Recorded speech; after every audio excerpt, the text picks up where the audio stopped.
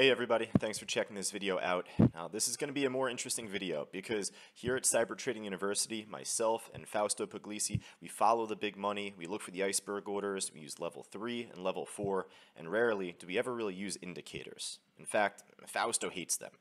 Myself, I'm a little bit more curious. I started with him back in 2014, and although I've kind of made my bread and butter to be iceberg orders and level 3 and level 4 myself, I ended up dabbling with a couple of different indicators over time, RSI, MACDs, moving averages, and all of that, and a lot of Fibonacci's as well. But there's one that stood out to me on TradingView, TradingView.com. If you're unfamiliar with TradingView, they're one of the lead chart and scanning websites. You can create an account right away just on their webpage and use really any of the indicators that they offer. There is one indicator in particular that stood out to me, and it's called the Fibonacci channel. We're going to look to go over this right now. We're going to cover this on a few different examples here.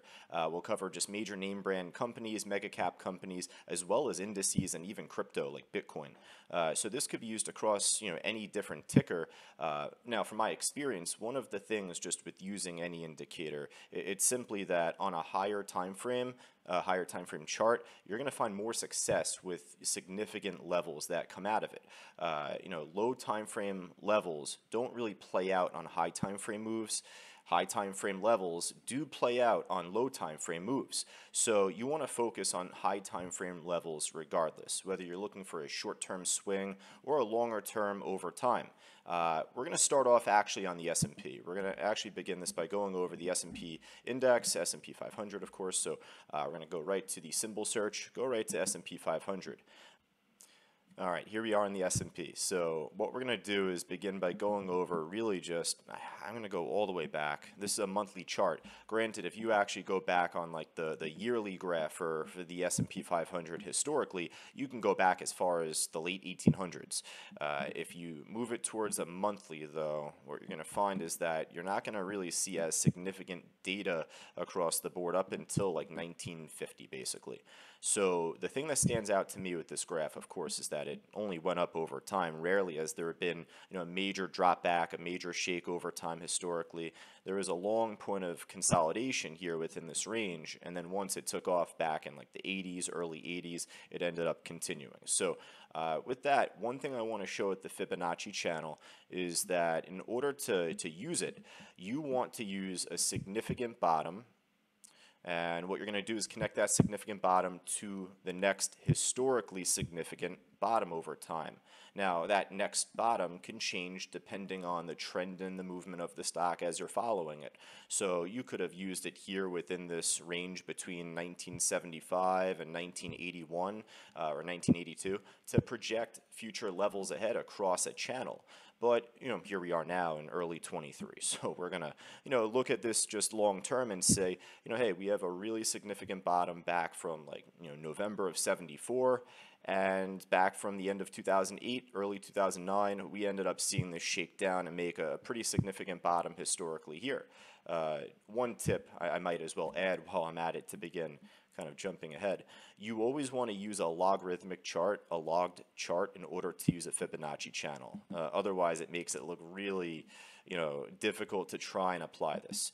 So with that said, we're going to use a log chart, and we're going to begin with the Fibonacci channel. What we'll do is actually just go right to this little tab here, and this is the Gann and Fibonacci tool, selection.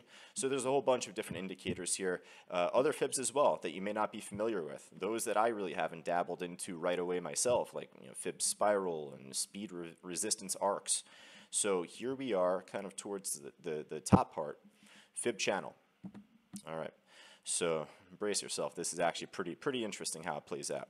I'm not going to try and get the exact prices. It would take just a little time, and I don't want to kill too much of your time on this video. So we're going to just kind of estimate these. You have the first significant bottom back in 1974, the second significant bottom all the way later on in like early to early 2009. Now what I'm going to do is use this peak because it didn't make a higher high at this point. It ended up peaking here, right? So we have two bottoms, and in between those two bottoms we have a pretty significant peak. right there back around like 2000, the dot-com bubble. So with that, again, these aren't exact prices, more of kind of just a quick drawing for you folks. But what I want to do is kind of reset this and show you, at least after this bottom in 2009, how did these levels play out? Is this going to be really reliable for us to use long term, or at least in order to project future support resistance lines for equities or indexes here? So with that, at least we'll start to kind of use these levels after this bottom here in 2009. So what happened since?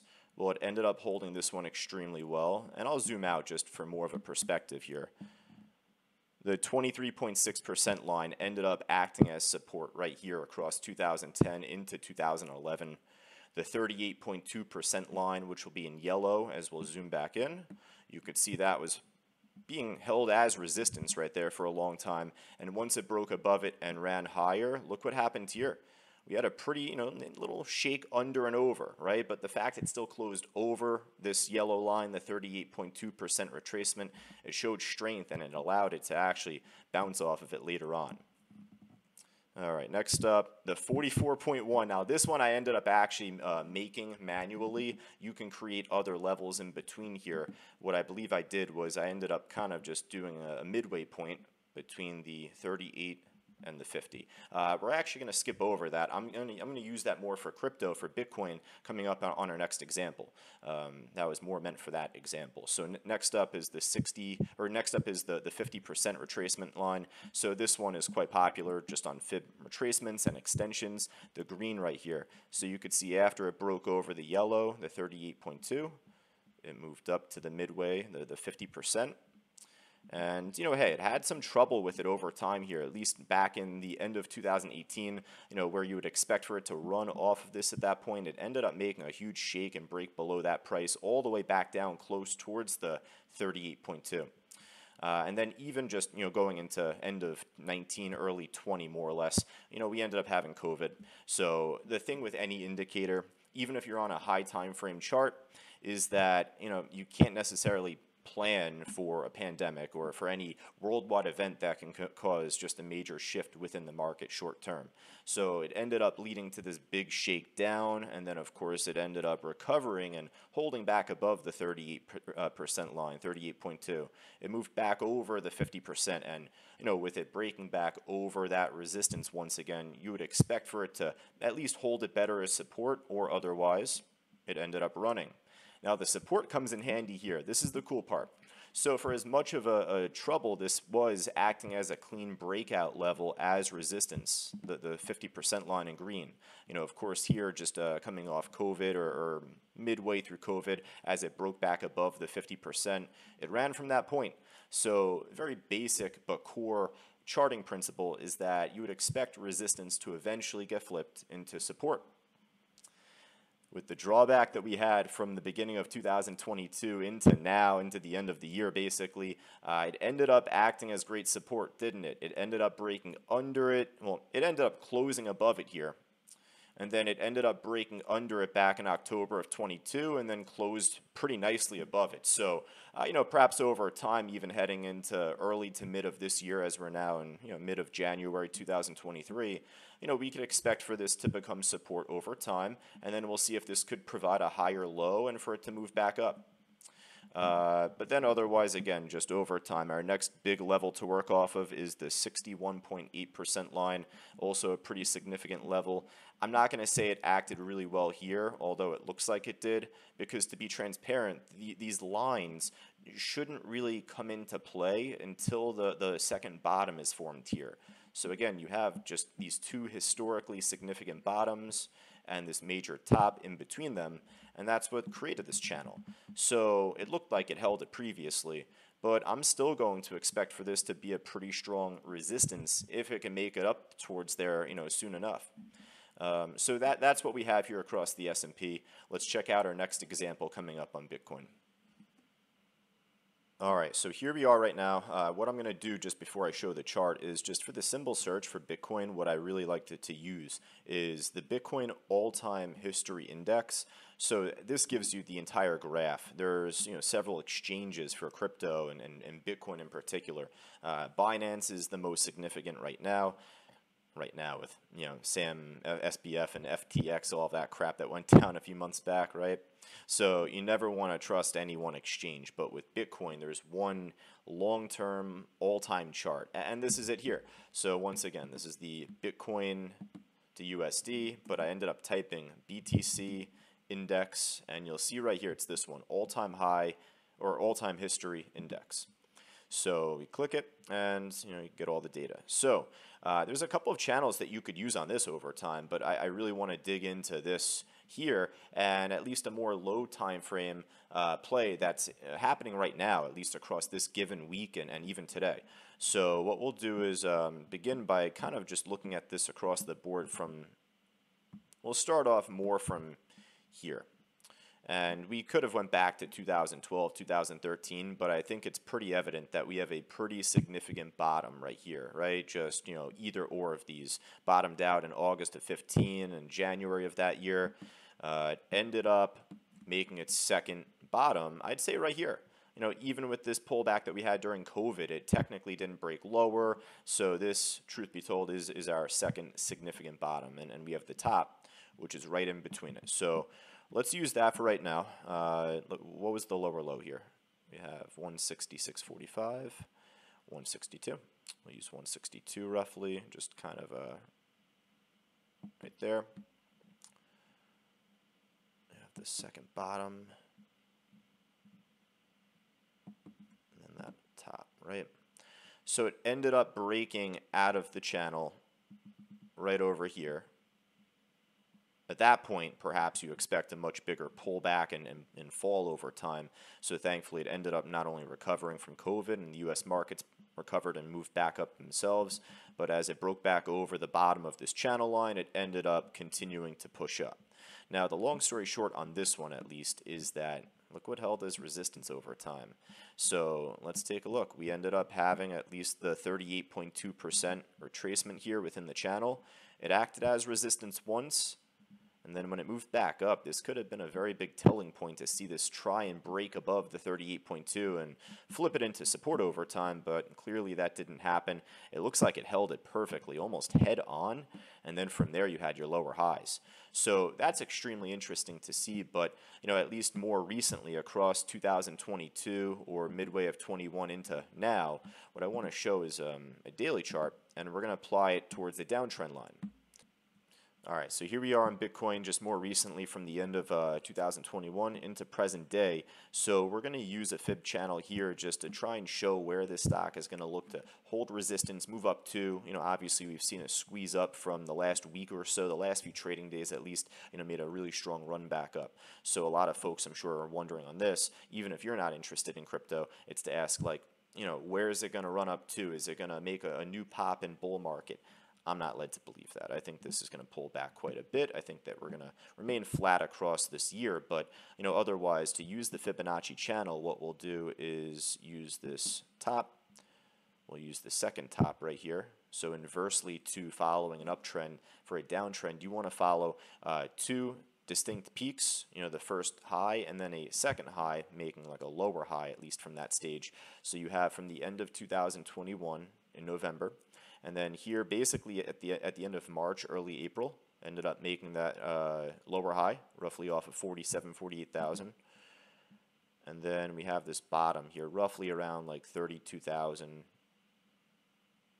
33,000 roughly. Just put it there.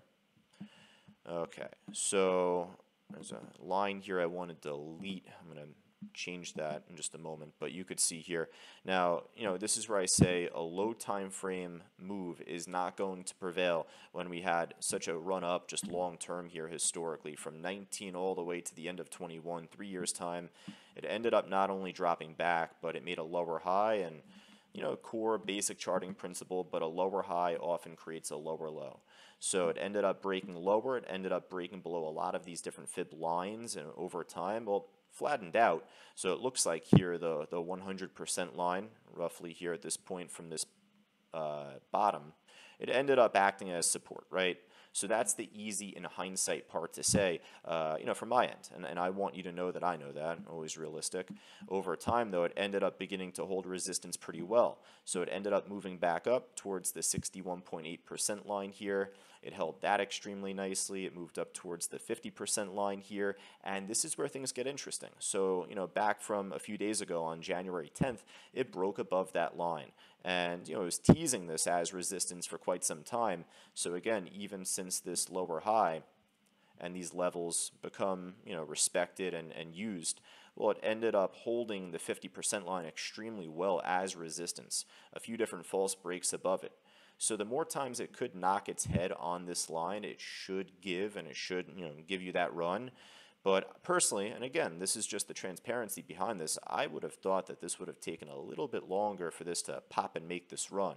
So it really blew the roof off, at least short term, off the 50% line.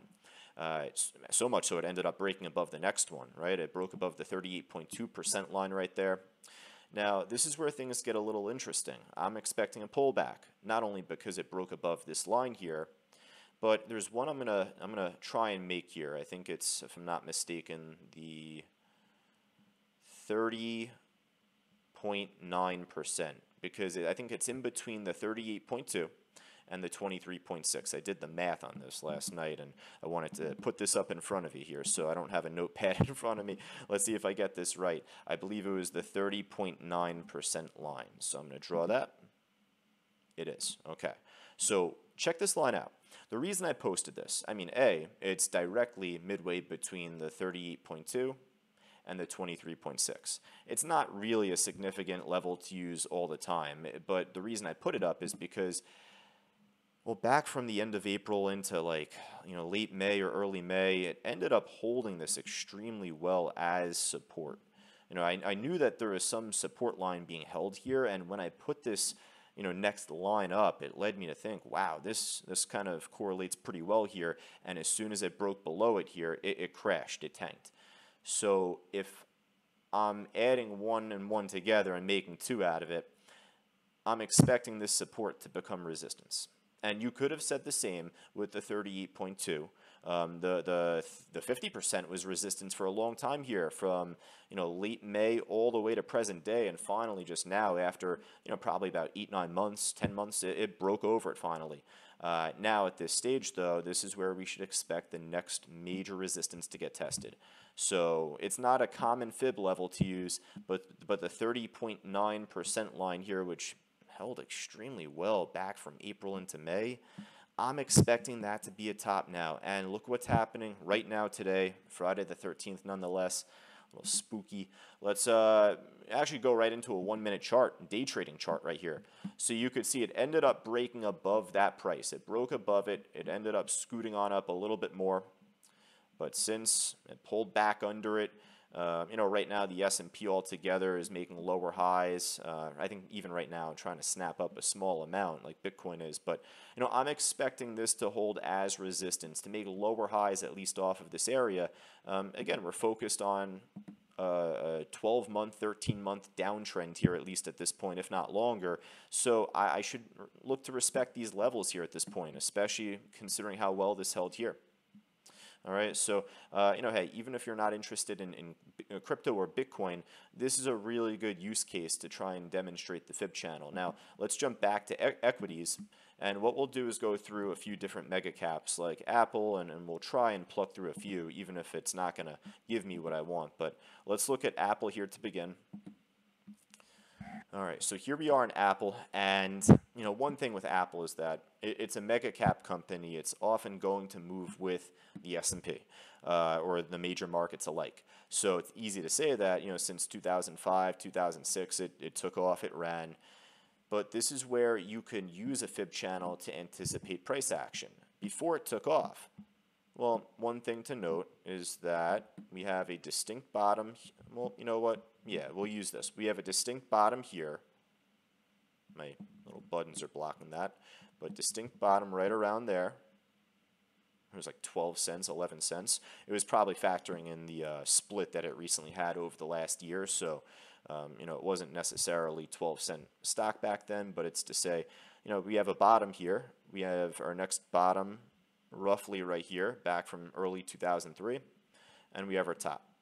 So we're going to use it here on Apple, and we're going to plot to see where we have potential support resistance, at least for the near future after this bottom is built. You know, this is kind of just a 5-year, 6-year window that we're using. So in relation to a 23, 25-year window, you know, these levels over time are not going to become or are going to be less and less relevant. But at least here, coming off this bottom, well, it ended up moving up. It ended up holding resistance once again off the 38.2%. It broke above that, and then from that point, of course, it's easy to say that it ripped. It took off. But over time, it ended up using this as support pretty well, the 78.6% line. It ended up holding under the 100% line here just off this peak pretty well, and as it re-broke over it, it led to the next run up. The 161.8% line you could see held pretty well as resistance, you know, in 2011 into 2015 here even. So, hey, if Apple continues to push up, you know, perhaps it can make it as high as the 261.8, and there could be levels in between that I could look to plot. But otherwise, though, given that this was resistance, I would look for that to become support in the near future here on Apple. Now, at least in the near future, if we kind of look across the next year, that would mean Apple would have a drop down to $100. If you're expecting the market to move lower over this next year, or for it to at least remain, you know, flat or horizontal, then it could provide Apple that chance to draw back more. I mean, hey, over time, seeing this pull back to 100 really isn't, you know, that far of a move, at least given from the highs. It was at 180, now it's at 133. So another 33 or so points down, that's not impossible. We could definitely see that happen.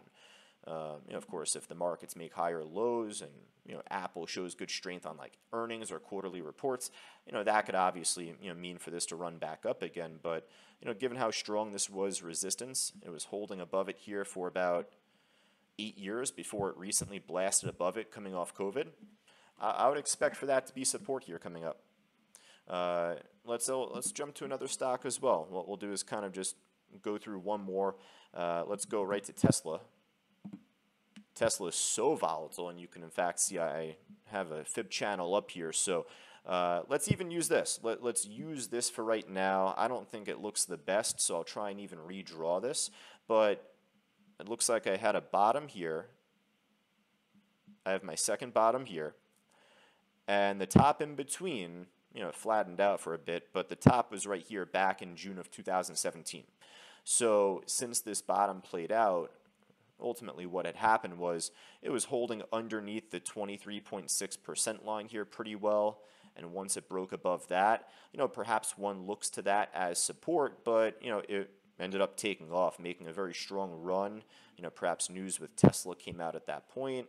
You know, maybe something with Elon in one of his tweets, but nevertheless, it ended up breaking above these lines once again, and ultimately, it did hold this as support. If we zoom in here on this fib channel, if I can zoom in, you could see, I believe this is the 38.2% line. That ended up holding extremely well as support during COVID.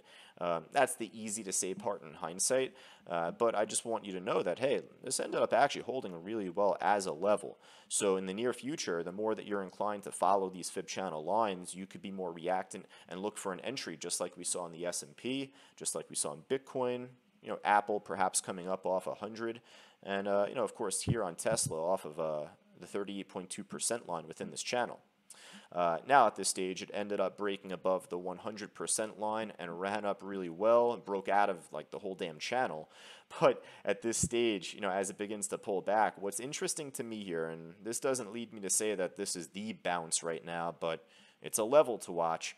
The 100% line, it was acting as resistance here, right, across COVID, across 2020 before it broke it. Resistance to get turned into support over time. So that could be something to watch here coming up. You know, it broke under it. It still closed above it at least here at the end of last year. And here we are now. It's, you know, still trying to hold above it as support. Perhaps it's going to be a long drawn out consolidation, but otherwise at least, you know, it ended up holding pretty well recently. Let's go through one more and then we'll finish this video up. I'm just trying to think off the top of my head right now. Honestly, I didn't really have a plan coming into this video outside of the S&P and Bitcoin. I thought of Apple right before I pressed record. Let's go to an airline. Let's look at American Airlines. You know, not mega cap, but well-known company, major name brand company across the NASDAQ. So, yeah, this chart looks pretty interesting, doesn't it? So let's try and focus in on this trade. We'll jump back to a daily chart. This is the full transparency of this video. Again, might have a little egg on my face to wrap this video up. We'll see if this pans out.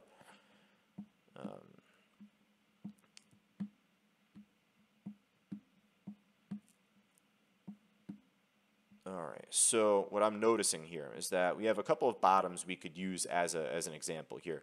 What I'm going to use just to try and keep it clean is the fact that it pulled back down here and it bottomed out within this area and distinctly here. I know this is the bottom here ultimately off this drop, but I'm going to focus here at this point more of a respected bottom, and with this being the ultimate dip point here. We have our second bottom, we'll say right here, and the peak in between it right at this point. So let's use this one last time.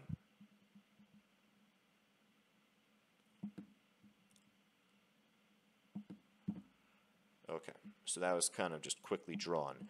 But after this dip point here, which maybe I even move up just a slight amount more, maybe I moved it a little too low. There we go, a little bit better. So after this dip point, it looks like it ended up breaking above the 30.9% line, at least this is. It ended up actually holding that as support. That's one of the ones I said wasn't as significant normally. It's not like a common fib line to use. So it ended up generally at least holding over the 38.2 over time. It ended up flipping the 50 from resistance into support. It ended up topping off right here at the 78.6% line. It held it very well. Over time, once this broke above this as resistance, you would expect for that to get flipped into support.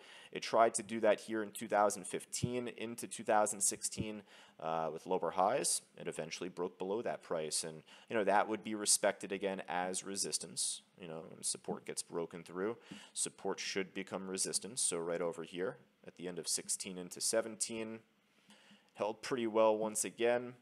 So, the thing is that if we kind of look at this more from a long-term point, more of a high time frame view, we even go back to a weekly chart for that.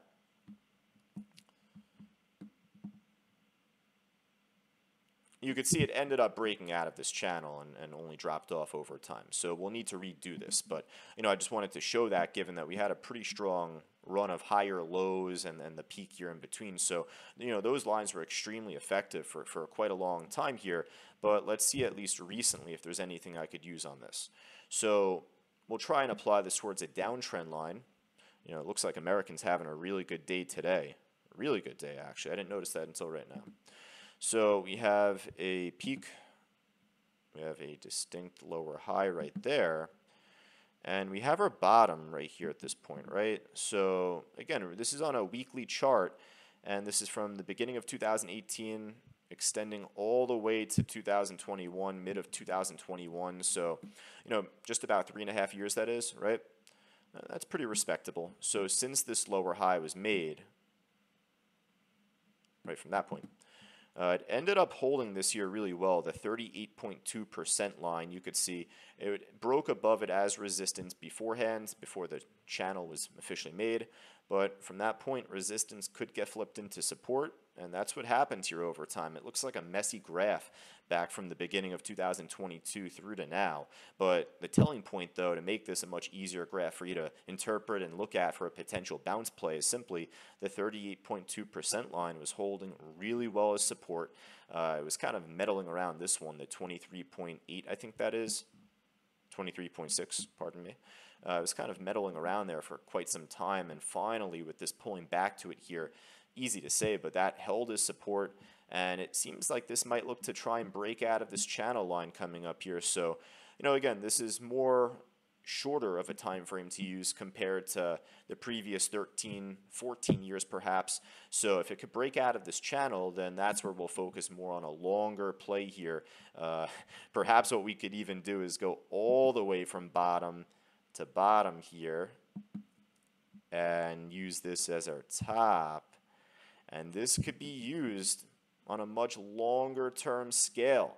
What's pretty telling also, look what happened. This could be easy to say if you're just only focused on just straight trend lines rather than channels, but just basic trend line actually held right off the lows. That's, again, very easy to say in hindsight, but given that, it will create a nice set of levels here within this channel for you to follow long term.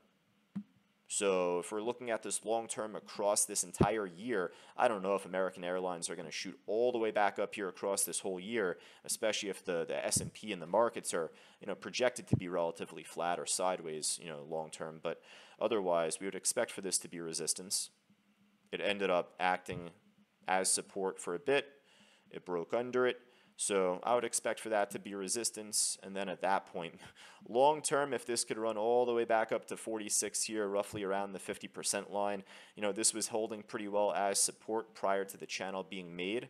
So kind of like what we were looking at before, at least off the 38.2 going down, I would expect for this here, should it make it that high, but should it make it that high, I would definitely expect for that to be resistance long term.